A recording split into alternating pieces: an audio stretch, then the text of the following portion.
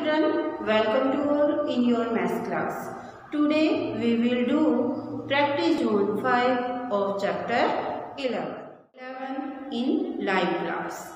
Yesterday we have taken live class and 22 students took part in live class.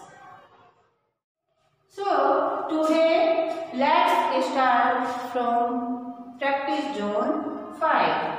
Convert the following into given units. Question number A, 3589 gram is equal to how many kilogram? Gram is the lower unit of the weight and kilogram is the higher unit of the weight. When we convert lower unit into higher unit, we will divide. When we convert lower unit into higher unit, we will divide. तो क्या करेंगे हम? Divide. देखते हैं question number A. 3589 gram is equal to how many kilogram? तो ये देखिए ग्राम. ग्राम यहाँ से start, kilogram is the higher unit and gram is the lower unit. तो देखिए ग्राम को जब हम किलोग्राम में कन्वर्ट करेंगे तो क्या करेंगे? डिवाइड. क्या करेंगे? डिवाइड. तो देखते हैं 1 gram is equal to how many kilogram? 1 gram is equal to how many kilogram? तो देखिए ग्राम यहाँ पर है और ग्राम के बाद क्या आता है? Decagram, hectogram, kilogram. तो कितनी यूनिट्स आती हैं? ग्राम के बाद डेकाग्राम, हेक्टोग्राम, किलोग्राम. तो 3 यूनिट्स आती हैं. तो यहाँ क्या होगा? 1/1000. 3 यूनिट्स हैं तो 3 जीरो होंगी. तो कितनी यूनिट्स हैं? 3 यूनिट्स हैं. तो आपको कितनी जीरो लगानी होंगी? यानी कि 3. तो यानी कि 1 gram is equal to 1/1000 kilogram. 1/1000 kilogram. अब यहाँ से यहाँ देखिए जितनी भी यूनिट्स हैं, किलोग्राम के बाद डेकाग्राम, हेक्टोग्राम, किलोग्राम, 3 यूनिट्स हैं. तो आपको 1/1 करके और 3 जीरोस के आगे राइट करनी है. तो क्या हो गया? 1 gram is equal to how many kilogram? 1/1000 kilogram. तो नेक्स्ट यहाँ पे कितना है? 3589 gram is equal to 3589 multiply by 1/1000. 1/1000. तो ये देखिए इसे ब्रैकेट में राइट किया, बाहर हमने क्या लिख दिया? किलोग्राम इज इक्वल टू, अब ये क्या हो जाएगा? 3589 मल्टीप्लाई बाय 1. तो क्या होगा? 3589 एज इट इज और 1000/1000. अब हम कैसे राइट करेंगे?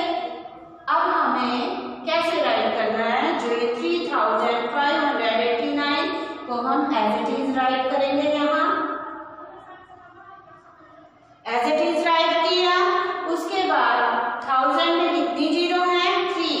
तो राइट हैंड साइड से हम डिजिट काउंट करेंगे 1 2 3. तो 3 के डिजिट से पहले हमें क्या लगा देना है? पॉइंट. तो ये क्या हो गया? 3.589 kilogram. 3.589 kilogram. It is clear. तो ये देखिए सबसे पहले हमने ग्राम को के ग्राम 1 kilogram is 1 gram is equal to how many kilogram? 1/1000 kilogram. अब हमने ये जो डिजिट्स हैं इसे एज इट इज राइट किया और उसने 1/1000 से क्या किया? मल्टीप्लाई. तो ये देखिए अब 3589 मल्टीप्लाई बाय 1. तो ये देखिए जब हम किसी भी डिजिट को 1 से मल्टीप्लाई करते हैं तो सेम डिजिट आती है। अब हमें उसे 1000 से क्या करना है, डिवाइड।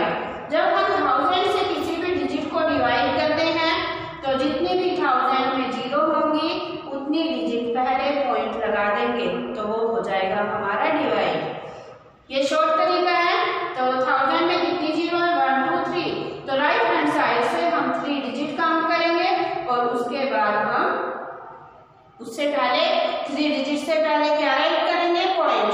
तो अब ये कितना बन गया, 3.589 किलोग्राम। It is clear.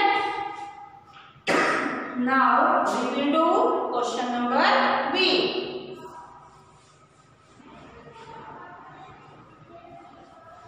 ये जो क्वेश्चन जो प्रैक्टिस जो हम करते हैं अपने, मैंने पहले भी बताया था आपको, ये क्योंकि आपकी जो माई डिस्कवरी बुक है उसमें स्पेस नहीं है, तो जो हम प्रैक्टिस जो करते हैं तो वो किस में करते हैं, नोटबुक में। तो ये सारे क्वेश्चंस आपको किस में राइट करने हैं, नोटबुक में राइट करने हैं। क्वेश्चन नंबर बी, 550 मिलीग्राम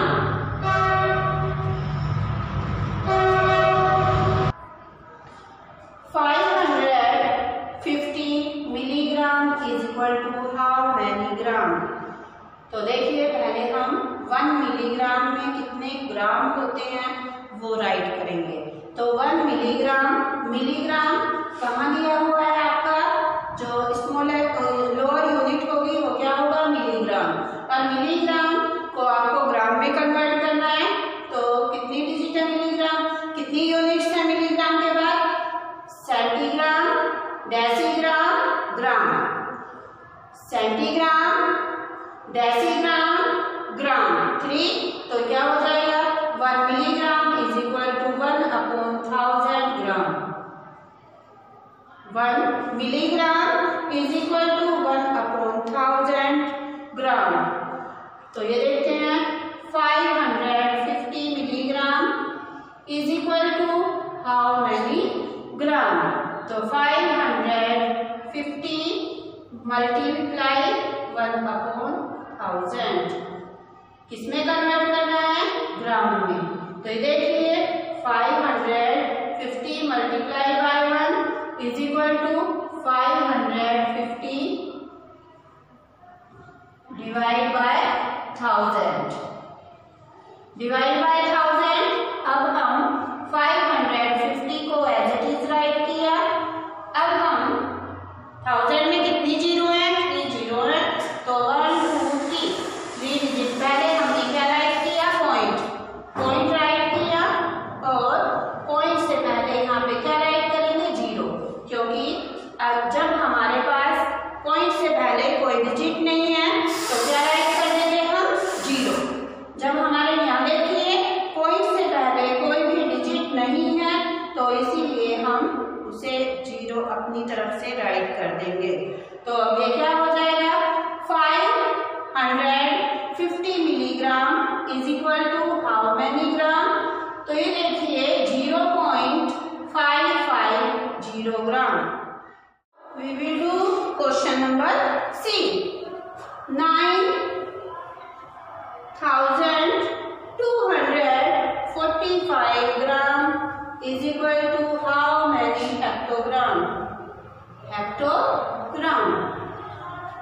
तो first of all we will write 1 gram is equal to how many hectogram. तो ग्राम के बाद कितनी यूनिट्स हैं, कितने डेकाग्राम, हेक्टोग्राम 2 यूनिट्स हैं। तो 1 gram is equal to 1/100 hectogram. 1 gram is equal to 1/100 hectogram. जितनी भी यहाँ यूनिट्स होती हैं उन्हें आपको काउंट करना है और उसके 1 के बाद उतनी ही जीरो राइट करनी है। तो यहाँ ग्राम के बाद कितनी डिजिट्स यूनिट्स है, hectogram, sorry decagram and hectogram 2 units है, यानी कि हेक्टोग्राम में कन्वर्ट करना है किलोग्राम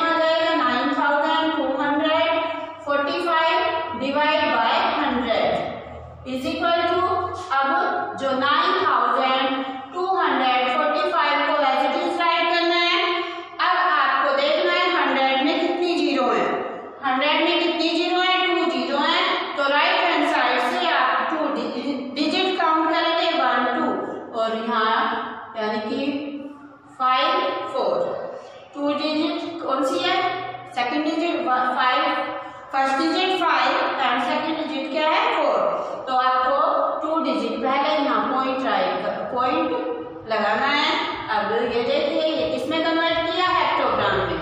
तो देखिए 9245 gram is equal to 92.45 hectogram. कितने हैं? 92.45 हेक्टोग्राम।